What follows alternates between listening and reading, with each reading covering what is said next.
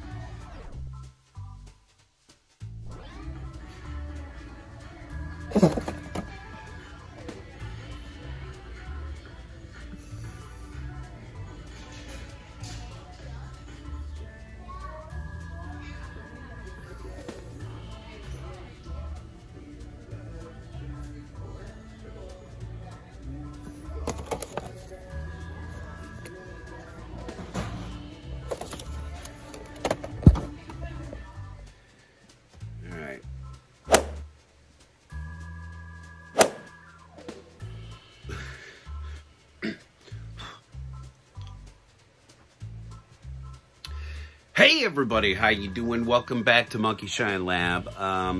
Such as it always is. Always trying to change things up, always trying to keep things different for you. I have a couple of different subjects, and one of the things I really want to do today, one of the things I want to begin with, is to talk about Bluey. Now, Bluey is, for those who are unaware, Bluey is a cartoon character which originates in Australia. It is a kid's cartoon, as most things are, but it's really kind of a special one, and my wife and I have gotten kind of hooked on the imagery of it just in toy hunting, okay? You come across Bluey all the time, and especially because we've got grandkids ranging from like age under 1 all the way up to 9. So, you know, like, we have kids that are in that target area, Bluey and Peppa Pig, and you're sitting here going, Cameron, why?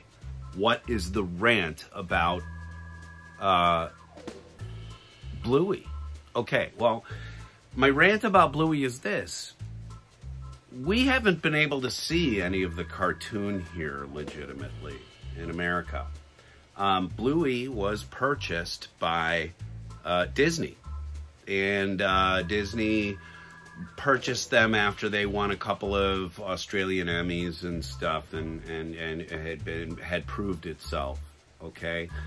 And by the third season, to cut this story as tightly as I can, by the third season, apparently, there was an episode which was objectionable to Disney's standards and practices at the time. That wording is important, okay? Because Disney has since brought R-rated material onto Disney+. So, first of all, their whole aim of keeping it absolutely family-oriented to the nth degree, they already broke that. But they banned Bluey in America because of a gag that happened in the beginning of the third season, apparently. And I should explain that Bluey, most of the characters on Bluey are female, which is, we thought, to begin with, fantastic. Let's go ahead and knock out all sorts of stuff, starting at a base level, you know?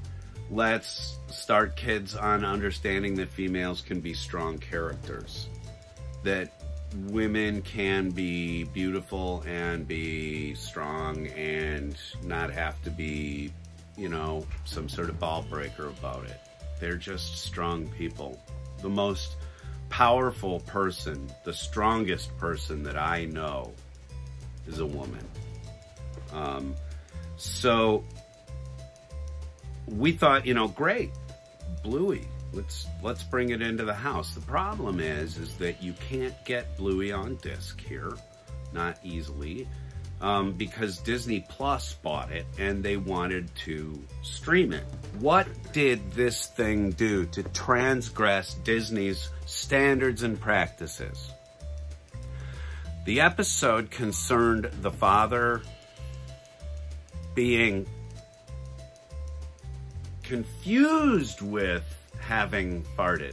So it was like a sound from a chair or something, but the dad apparently farts. And this is what the episode's focus is all about.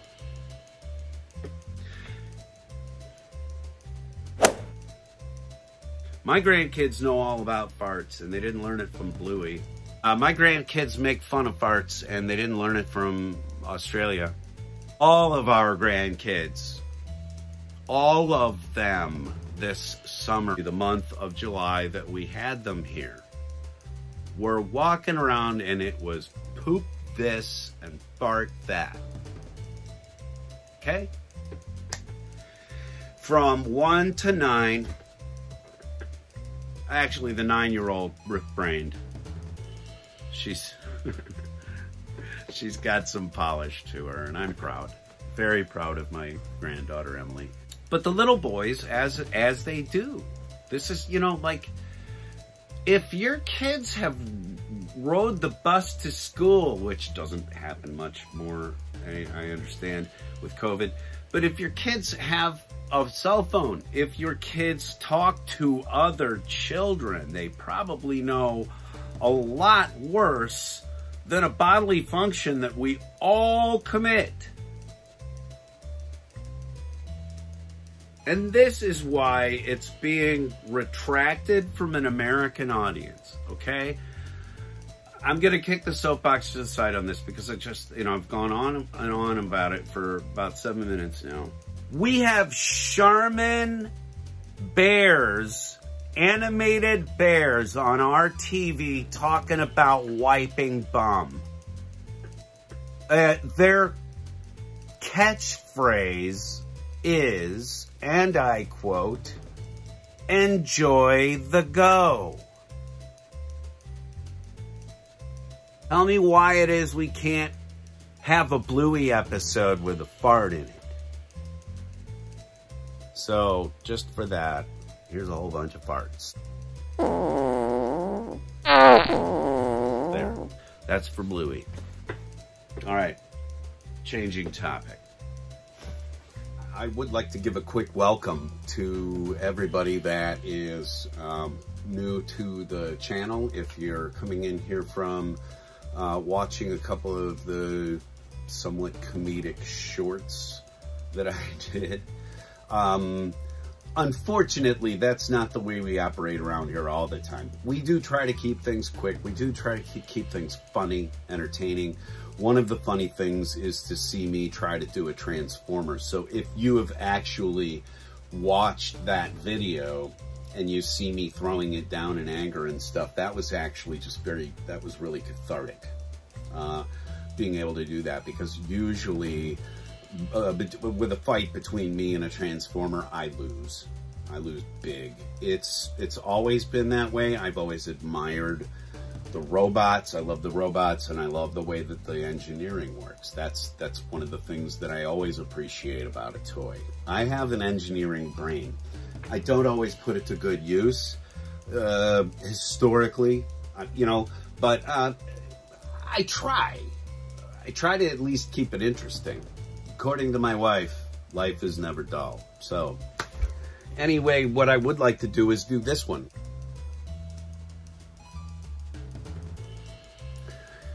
This morning, when my wife was watching one of my videos, she laughed because I used my my opener knife on a pack of trading card game cards, and she just thought that was one of the funniest things she'd seen in a long time.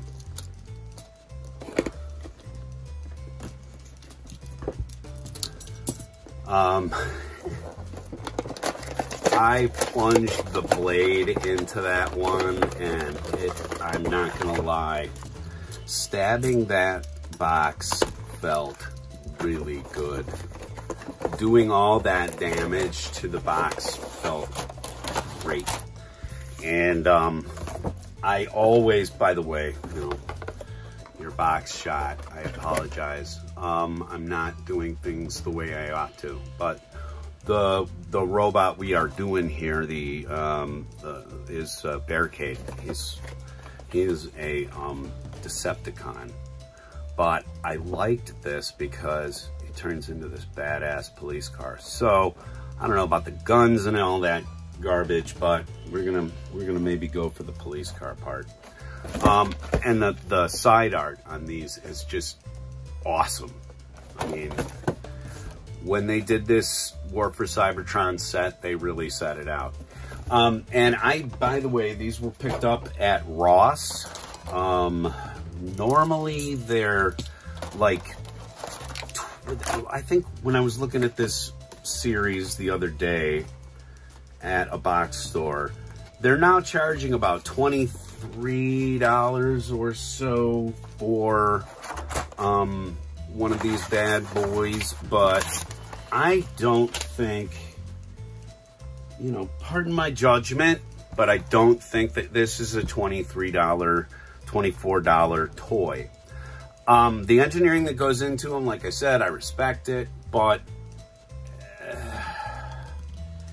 good Lord, are you pushing that price? These are small, okay? They're, I would not say they're, you know, worth that much money, but, you know, they're licensed pieces of fun. Hey, find you later. Find you later. Find you later. I might just leave it. Oh, I'm gonna cut these out of here anyway. God. On his arms. I am not going to make the same mistake I made last time with these things trying to get them out of here. If you saw, who was it that I did? Sideswipe, not Sideswipe. That was the one that I threw all over the place. But I did one the other day where I just, I could not get this thing. Oh no, it was, Here's the Martian Manhunter. I couldn't get him out of the tray. By the way, this is the reason why this was sold to Ross, and so I picked this up for what was it, like $7.99, I think these were. Now Ross is charging $10 for these. They're getting haughty. They're also following pricing that's going on in the country. That's just, you know, it is what it is. Okay, there's the twin guns that you can stick in his hood or in his hands. And I will probably, I'm going to transform this right now because that's the amusing part, is watching me try to do it. But I would love to leave this guy as a robot. I think that just going over the face right now, and I'm a little coffeeed up, so my hands are shaky. The detail on this is nice, and I've said this about the Cybertron, the War for Cybertron figures before. I like the battle damage that they put on them. It just kind of, it's a nice little extra to have some damage. Dry brush paint being worked in there, and it shows that they sort of care, you know. But again, I feel that these are largely you know, licensed things, and so that's where all the money comes from. Okay, so what I'm going to do is I'm going to throw this into high speed because it takes me forever to do one of these. So if I can even get it done on camera, I will. But I need to turn a fan on because I'm already sweating my ass off. It's really warm here today, as I'm sure it is around the country with the rest of you too. It's climate change. It's a real thing. Anyway, let's see if I can get this done.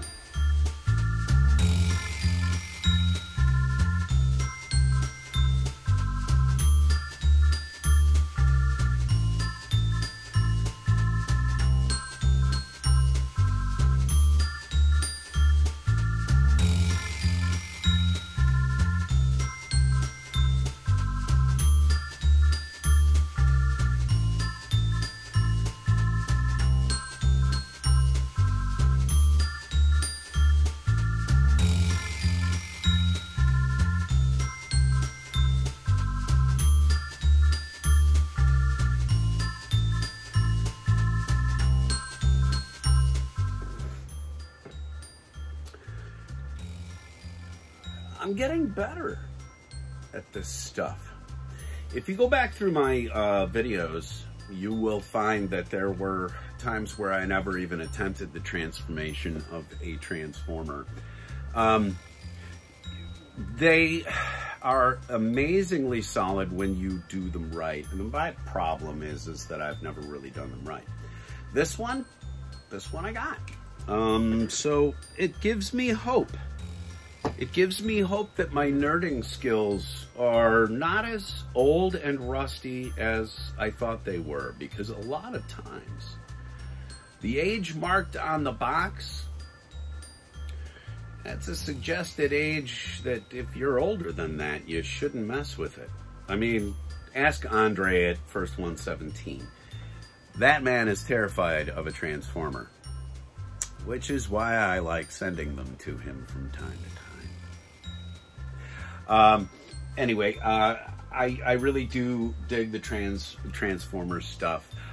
I don't like putting guns on them outwardly because if my grandkids are gonna kind of see these, I'd almost like them to see, like, you know, the Generation 1 kind of thing, where bullets may fly from time to time, but nobody really dies.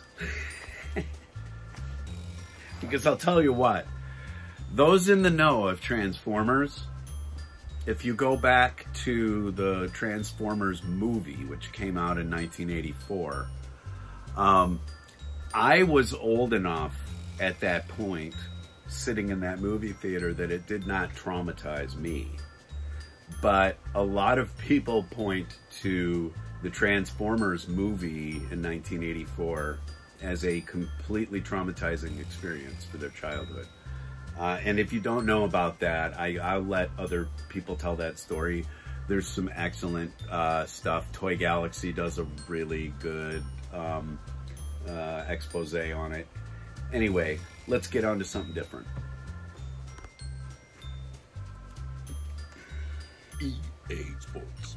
One more thing that I wanted to cover really quick here today, and that's to say that I told you all about this a little while ago.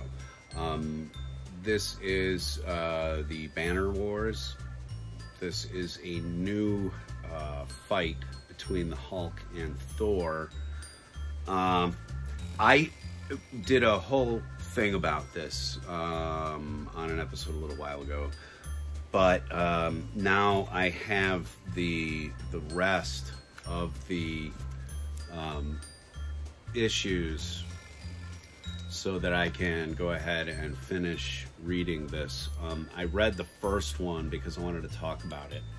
After I had read it, after I got into it a little bit, I realized how really sort of original the story was with one of Marvel's oldest rivalries. So the Hulk and Thor have been going at it for decades. If you're not hip to it, they've always had anything from a friendly rivalry to an I'm going to knock you out fight. Excuse me. This brings a different thing to the table. And I wasn't convinced when I first picked up the issue and looked at the cover, but in talking to the good people over at Radar Toys, they pointed me in the right direction on this one. They do this for a lot of series for me. I think that they understand that I'm an easy push, you know. But all of that aside, and how easy it is to sell me a comic book, it's not so easy to sell me something that Marvel has been writing and rewriting and reissuing for my entire life. So when I got into it, I was like, okay, this is actually an original way to look at this.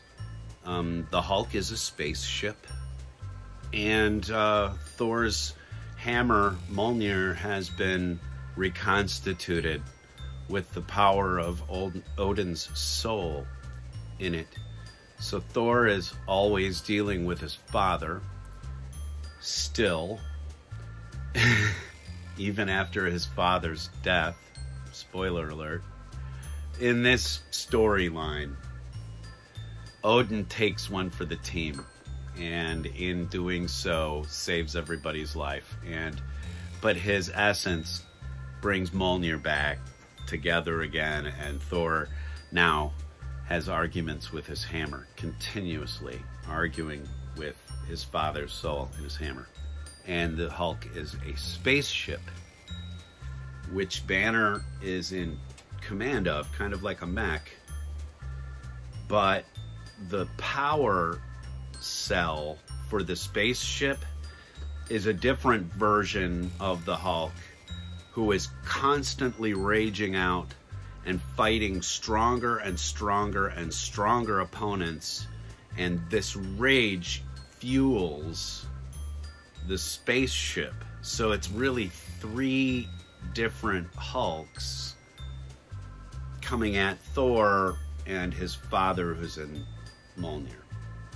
It's a mess. It is an absolute, like, oh wow, train wreck fun thing. And I'm now going to get to go through the other 5 issues. It's a 6-issue run. It's a start and finish, but it is in both books' lines, Thor and the Hulk. So if you go to your comic book store looking for these, the first issue was its own thing.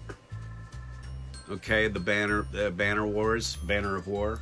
And then the rest of it, you've got to go back and forth between, let me get the glare off, between Thor and the Hulk. Back to Thor, back to the Hulk. Okay? Like I said, it's fun. It is just a good time. And it's nice to know that in the printed medium, that the heroes are continuing to do imaginative things. I'm grateful for what they're doing in the movies today, but comic book art form is probably one of the greatest forms of actual telepathy. You're getting a writer's and an artist's mind are creating something that they both conceive, and then they can show you directly what's in their mind. That's really how I've always felt about everything that's in print, even stories, written word. I feel like it's one of the greatest actual forms of telepathy that there is, being able to place an image in another person's mind. Like me naked. Ha ha ha.